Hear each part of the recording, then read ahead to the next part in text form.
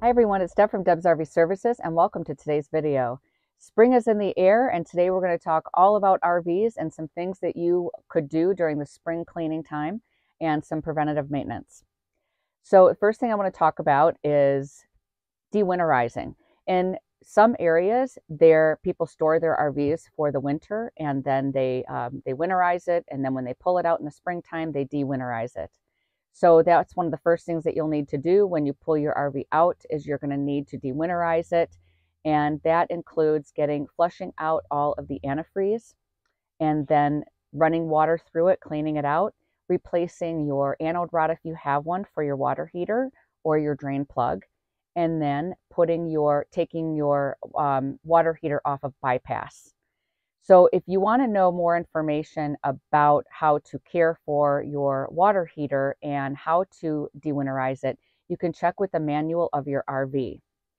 So one of the other things that you're going to want to do is you're going to want to have your air conditioner cleaned.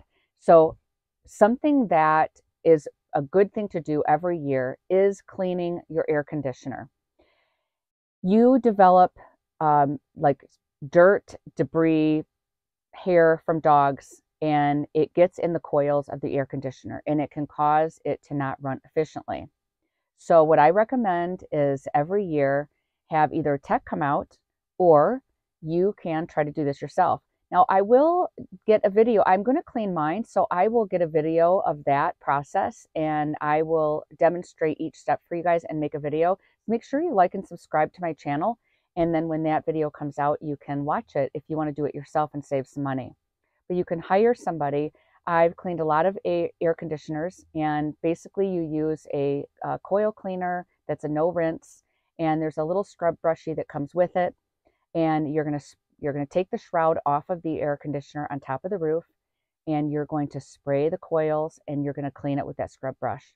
And you're also going to look and make sure that there aren't any coils that are bent or smashed down, because that can cause the air conditioner not to run efficiently as well. And I do have other videos on here that talks about the air conditioner and efficiency and stuff.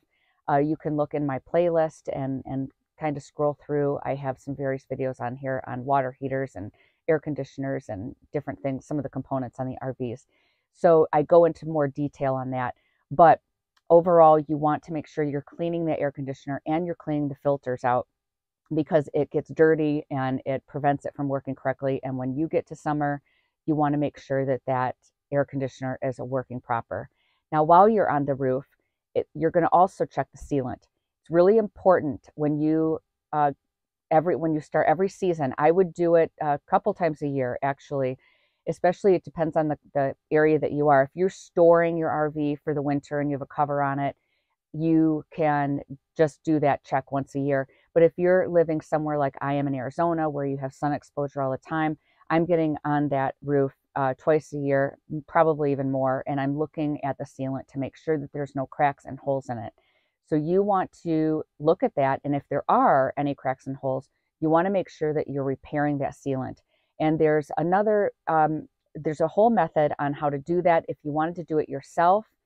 I do have some videos out there, but I would like to refresh some of my older videos and make some better videos on how to replace and repair sealant.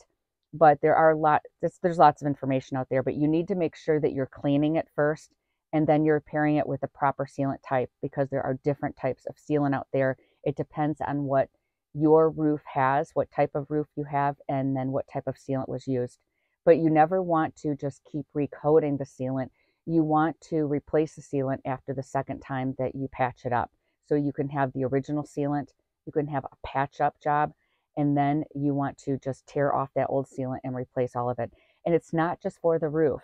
Make sure that you're doing it for the sidewalls as well. Some people, what's around all of the accessory panels and cargo doors and refrigerator vents and things like that. So you're looking at all that sealant. The next thing that you want to look at is cleaning your furnace. So you can get an entire furnace cleaning, and it's a very extensive job that you would want to hire a tech for. And in that job, they are removing the whole furnace and they are clearing out debris. They're taking compressed air and blowing it through all the areas to make sure that they're clean from hair, dander, debris, bugs, everything.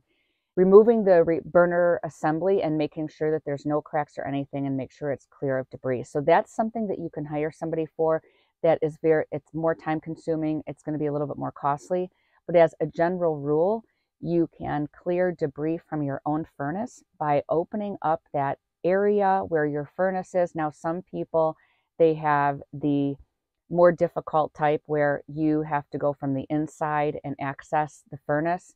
But those of you that have the external panel, where you just take your drill and you unscrew like the 4 screws, and then you pull out that cover, you can take compressed air in a can and you can kind of spray off some of the areas.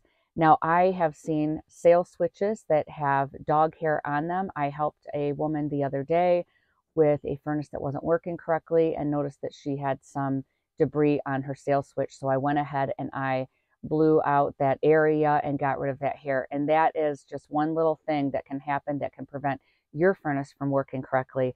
And even in the spring and summer, you have those cold mornings when you start out camping that you definitely want your furnace to work correctly. So the next thing I'm going to recommend is cleaning the slide seals. So you want to make sure that you're keeping up with the maintenance on your seals. Those rubber seals can get cracked and worn, and they can collect dust and stuff throughout the year. So there is a spray made by Camco that is something that I recommend you can use, and all you need to do is you can put the spray along the seals and then take a dry cloth and you're just going to kind of wipe that off. You don't need to put water on it or clean it off that way. You can just take your cloth and wipe it down, and you're just going to basically wipe the inside and outside of the seal, and you're going to go up and down all around your slide outs. You want to make sure that you do that once a year. It's going to help them work correctly. You always want to make sure that your slide out seals, those wiper blades, are extracted when the slide comes out and not staying in. What they tend to do is stay tucked in there, and that is what allows water intrusion. So clean those seals out. You can hire somebody to do this as well, but you can also do it on your own. It just depends on what you would rather have. But I just wanted to give you the product name and a general idea of how you can do it in this video, so that you know that you can kind of handle some of these maintenance items yourself. The other thing that I want to talk about is checking your batteries. You want to make sure that if you had your RV stored in the winter, that you had a trickle charge on your batteries, or your batteries could end up dead and you'll need to replace them. You want to have a good voltage in your battery. You can check it if you know how to use a voltmeter, or you could just check if you have one of those meters inside of your RV that tells you want to have between like 12.6 and 12.8 on a really good battery. And so if you have good battery voltage and you also have good connections, you want to make sure that the connections around the battery are good and there's not debris around them or corrosion.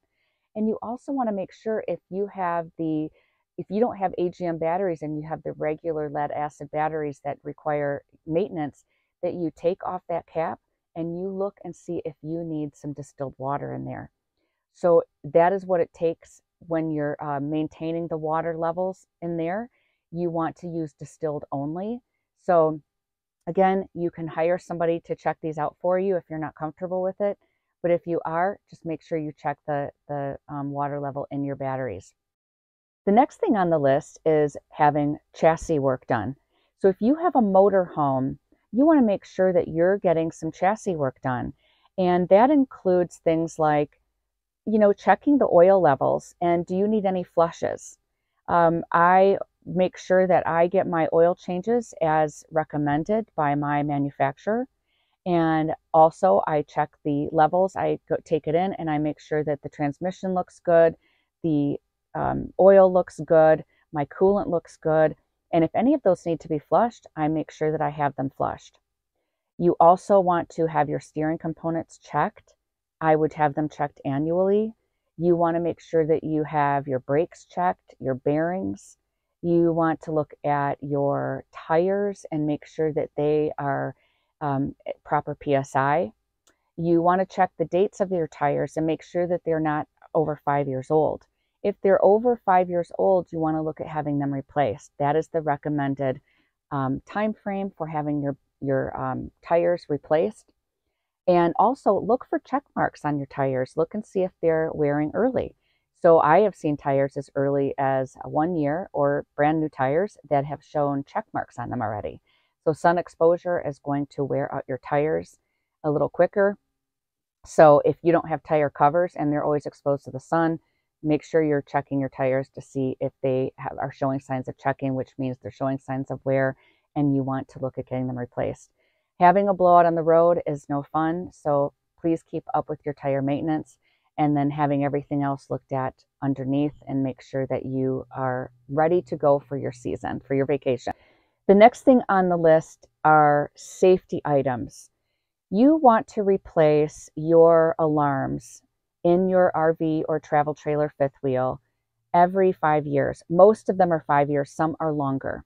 You have a propane and carbon monoxide detector, and that is so important to have replaced. I can't stress the importance of having that one replaced, especially because if there is something like carbon monoxide in the air, you are not going to smell it, and it could be fatal.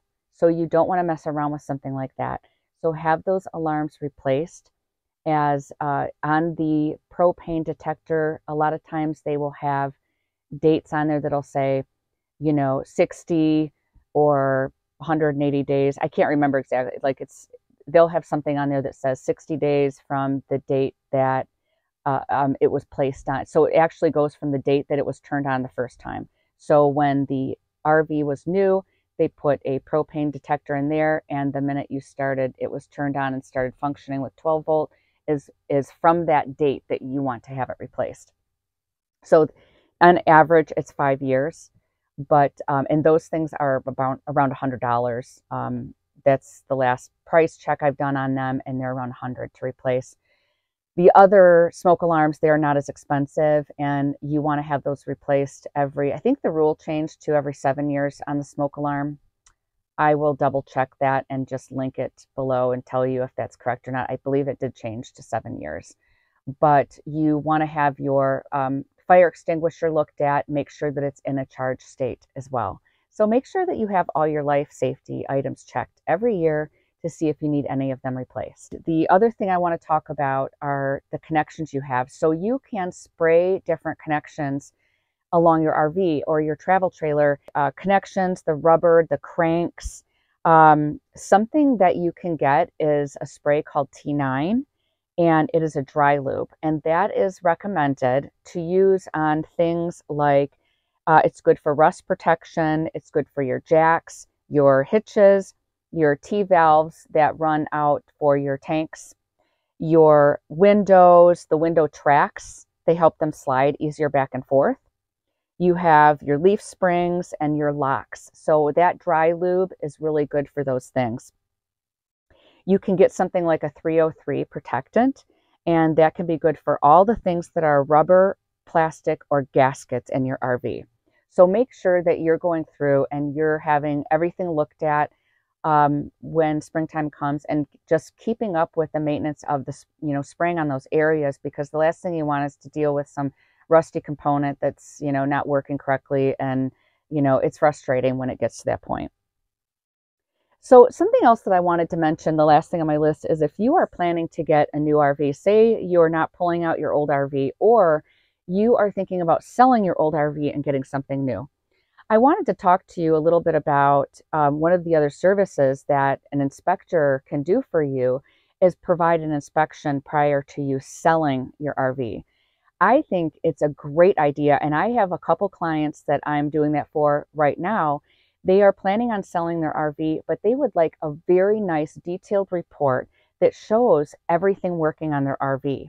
They want to have the really nice pictures and a report that when they have people come in, potential buyers, they can look at this report and it will show them a complete VIN report that's been pulled that I handle for you, pictures, and it gives you a whole exterior view, an interior view, the roof, the underneath, and it's going to show them all the components working. It has videos in it, And what a nice way for you to help market your RV by selling it to somebody and showing that you've had a certified inspection. So that's one of the things that I wanted to mention to you that's also good for you, not only if you were going to buy an RV and you wanted to hire the certified inspector to come out and show you that everything is working, but also if you're going to sell your RV, you can do the same thing. So I hope with all this information that you got some great tips for the season, and it's exciting times to get out there and start traveling this spring and summer. If you have any other questions or any comments, please comment below, let me know. Check out some of my other videos. I do have things in there from the past on how other things work, like Water Heaters 101, and I have some other videos in there, like how to replace sealant. But I'm going to do some new videos now that I've been doing been in the business a little bit longer, and I'm going to try to make some better videos on it. Some of my older videos are like, eh. So I'm going to get some better videos out there. So thank you, and I hope you have a great rest of your week, and I'll see you in the next video.